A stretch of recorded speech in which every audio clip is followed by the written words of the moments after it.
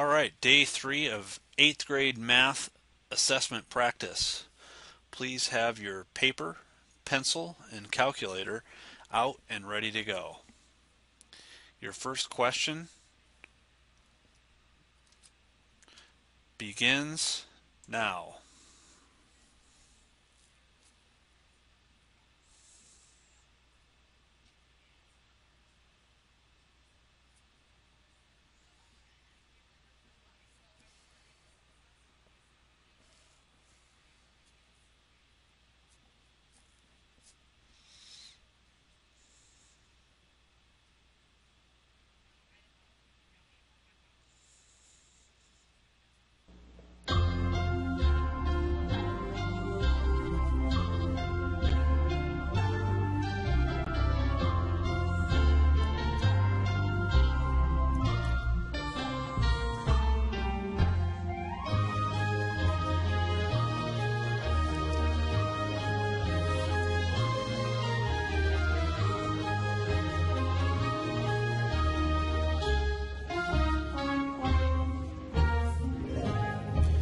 All right, we want to know what is the value of the 7 in this number, 24.735.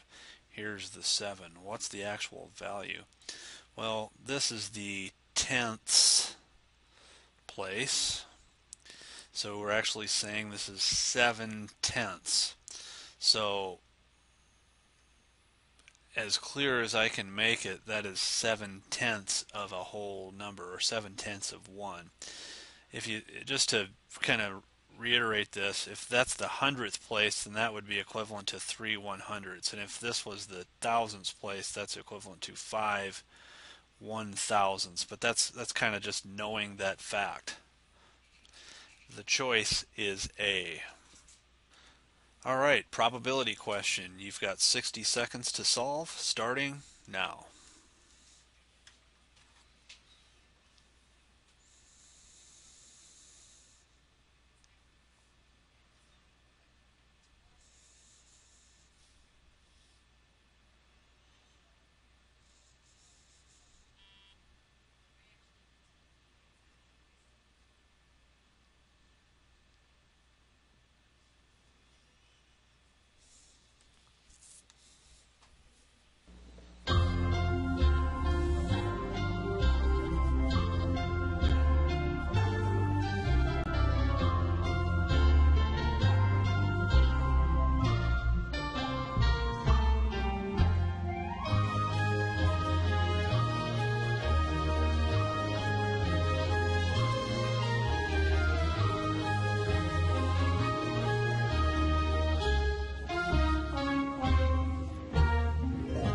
All right, a basket of fruit contains 4 apples, 6 oranges, 5 plums. Deanna chooses 2 pieces of fruit without replacing her first choice. That's important. What is the probability she will first choose an orange? Okay, so 2 things we need. We need the total pieces of fruit. So if we add these up, 4 plus 6 plus 5, we've got 15 total pieces. How many oranges are there? Well, there's 6. So 6 of those 15 were oranges. It turns out in this particular question, this other piece of information, like the fact that she chooses 2 and doesn't replace the first one, is extra. So the only probability at play here is the first pick. She has a 6 out of 15. Notice that's not over here. So did we do it wrong, or what did we miss? The answer is we did not reduce this to its lowest common denominator. So if we divide both by 3, this reduces down to 2 out of every 5 chances would be an orange, at least on the first try. So letter A is our choice. Next question, probability round 2. Ready, begin.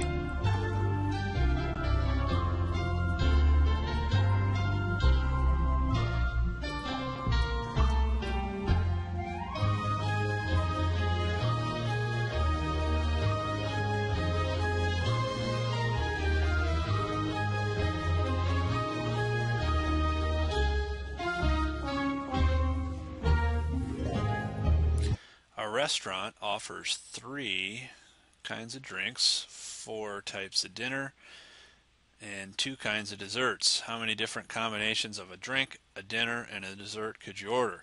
So this would be a common choice. I mean, there's lots of different choices when you go to a restaurant, and how can we quickly get to the answer here? I mean, there's lots of different combinations. So I'll give you a 30-second lesson on probability. If I've got 3 different drink choices and 4 different dinner specials, we'll just call it S right now, and 2 different desserts, we'll call it DE.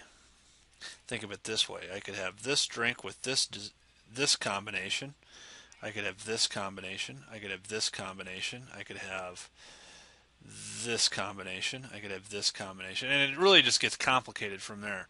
So there's lots of different choices. The fastest way is, well, we've got 3 choices at drink times 4 choices at dinner special times 2 choices at dessert. That gives us 24 total combinations, and that is choice B. And that's how you quickly get to those total number of combinations. Probability round 3, 60 seconds, begin.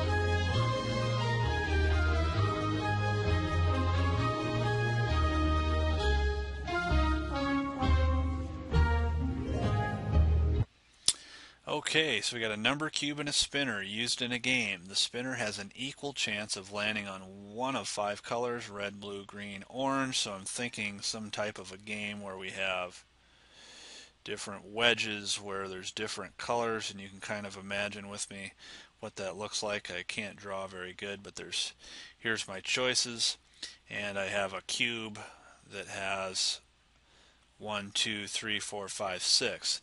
I want to know what's the probability that I could spin a red and get a 6. Well, it's 2 independent events, so there's a 1 in 5 chance I'm going to get red, so there's 1 red wedge out of 5. And there's a 1 in 6 chance that I'm going to get a 6, since there's 6 possibilities here. So how are these related? How can I use them? So when you do have 2 independent events, you multiply them together. So 1/5 times 1/6 will actually give me 1 in 30. So there's actually a 1 in 30 probability that I will spin a red and get a 6, and that matches here with choice A. Next question. Check it out. You've got 60 seconds to complete it.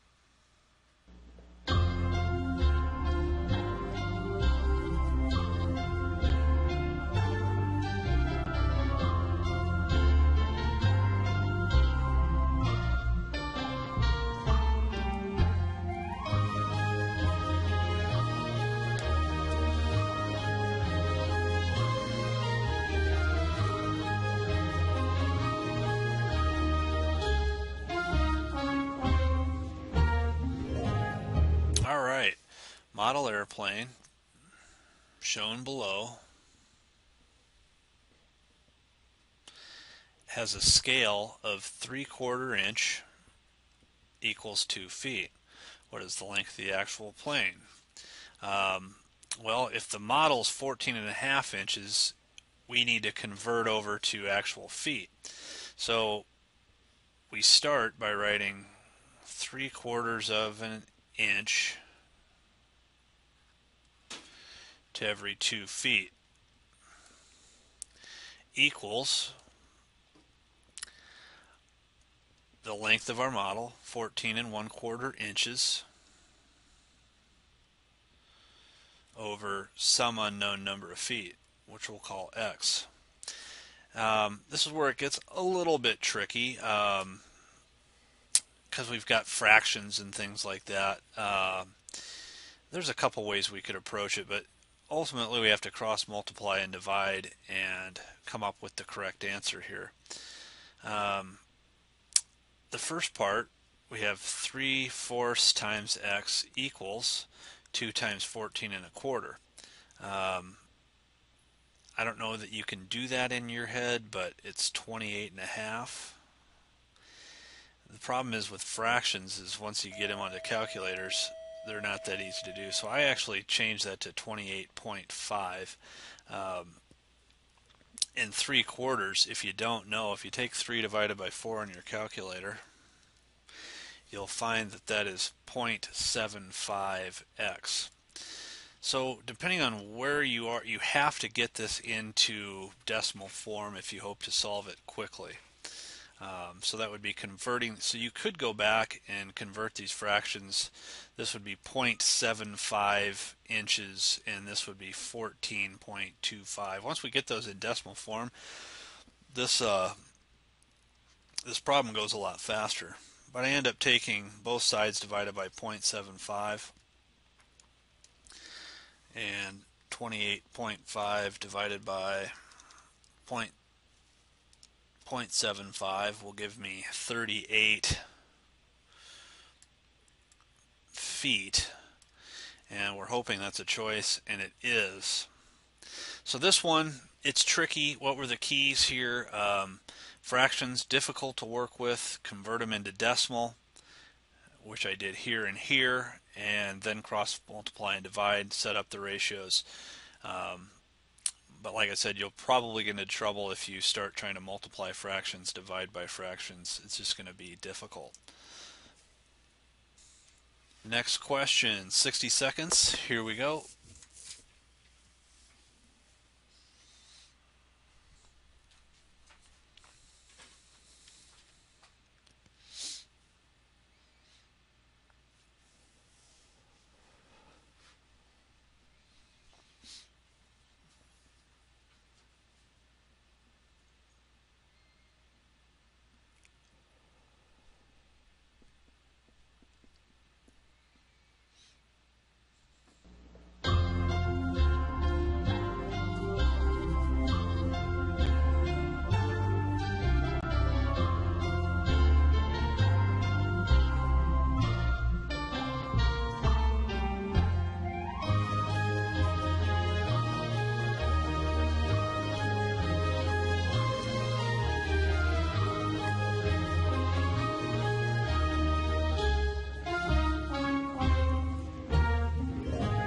Okay, so we need to match the inequality with the graph we see here. It's a little bit tricky to see, but if we think of x as representing what the graph says, so x is what the graph says, x would include 2, and this is bolded in, but everything greater than 2. So the bolded in, the dot here that's filled in means x is equal to 2 or greater than. So we go down here and we go, which choice makes sense? This choice here, D, says x is greater than or equal to 2. That is exactly what this bolded in dot followed by the bolded in line to the right of that represents. Next question, here we go, 60 seconds.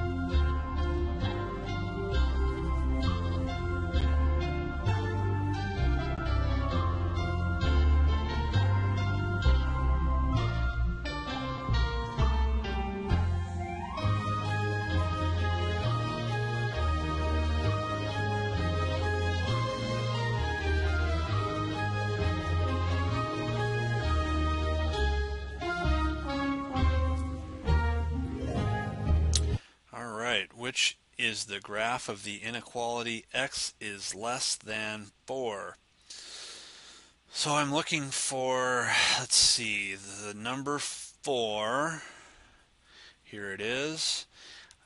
When there's no equal to, that means does not include 4, and that is indicated by a hollow dot or an unfilled in dot. So this one and this one are unfilled in. So this would mean x could be equal to 4 on this dot and this dot. So B and D are gone.